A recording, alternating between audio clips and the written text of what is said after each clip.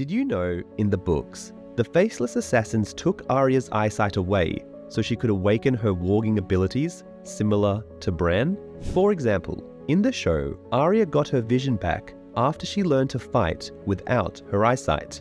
However, in the books, Arya accomplishes this by warging into a nearby cat, so that way she can use the cat's eyes to fight back against her opponents. It seems as though darkness improves warging abilities, which is why Bran spent weeks in a coma to unlock his warging abilities, and Bloodraven lives underground, similar to Eleven in Stranger Things. This might be why the faceless assassins want her, so she can carry out assassinations through animals, like killing King Robert by warging into a boar, which people suspect Bloodraven of doing in order to start the War of the Five Kings. Anyway, subscribe for more videos.